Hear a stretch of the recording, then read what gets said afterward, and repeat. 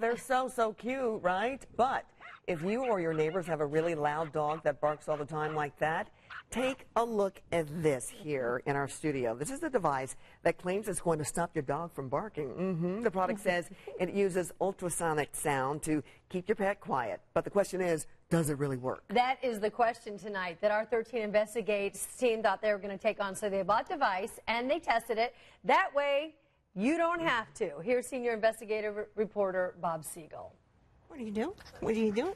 Diana Calkins adores her two dogs, but she's the first to admit Juju and Vicky are not always perfect little angels. We have a lot of barking. Anytime anyone comes in, they bark.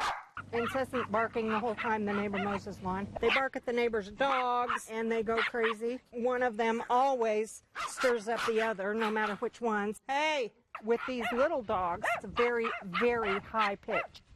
And it hurts your ears. That's why this caught Diana's eye. The outdoor bark control says it uses ultrasonic sound to stop dogs from barking. The little plastic house has a microphone inside, and when it hears the sound of barking, it sends out a high-pitched sound heard only by dogs.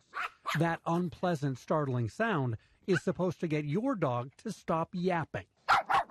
The question, of course, Puppies! Does it work? Juju, Vicky, and Diana agreed to give it a try. Setup was easy. Batteries in, read instructions, and give the device a quick test. Woof! It worked. Then Diana set the outdoor bark control on her patio table to see what would happen. Unfortunately, nothing. The first few days were so hot, the dogs didn't really spend any time outside. So Diana moved the device indoors, something the manufacturer does not recommend. I just wasn't worried about that. She did notice an immediate impact. The minute I turned it on, they stopped barking. Watch what happens when we knock on the front door and ring the doorbell. Huge triggers for both of the dogs.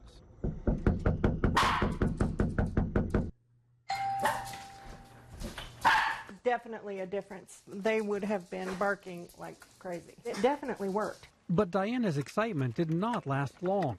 When Juju and Vicky finally went outside to play in the yard, well, the neighbors' dogs decided they wanted to come out and play too. Things got very noisy. The outdoor bark control says it effectively stops barking up to 50 feet away.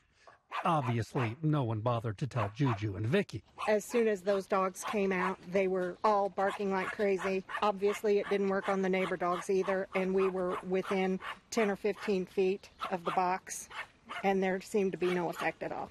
If you do want to try a device or a collar that uses ultrasonic sound to keep your dog quiet, well, are products like these safe for your pet? I believe yes, within reason. Meredith Angerski manages several animal clinics. She says devices like this are generally safe if used for just a few months to help train your dog. But she has not heard of many pet owners who found them to be very effective. I've seen people try and use it and come in and say that it hasn't worked because their dog is just fighting through it. They're just barking at whatever source or whatever reason it's barking to begin with. So bottom line, does this thing work? Primarily, I'm just not sure. She saw some good and some not so good, definitely leaving her wanting more peace and quiet. Overall, Diana gives the outdoor bark control a C-. If you want to give it a try, it's available online for between $30 and $45. Wow. So a C- is, it's passing. Not a fail. Yeah, but it is some mixed reviews there. So how do you stop a dog from barking then? Had a chance to talk to some professional dog trainers, and they tell me there are things you can do right now at home, and it starts with understanding why your dog is barking. We've got tips and also a video explaining exactly what to do. That'll be posted here in just a little while on WTHR.com. It's all about communicating and knowing your dog, knowing your pooch, knowing what they're trying to say to you. Yeah, and one of the trainers kind of compared it to having a baby. If the baby's crying, you don't want it I mean, there's a need behind the cry Right. there. So there's a Answer. need behind the bark. You want to try and figure out what that is so you can attack the problem and not just the barking itself. Got a feeling that a lot of folks right now are going to WTHR.com to find out what your tips are.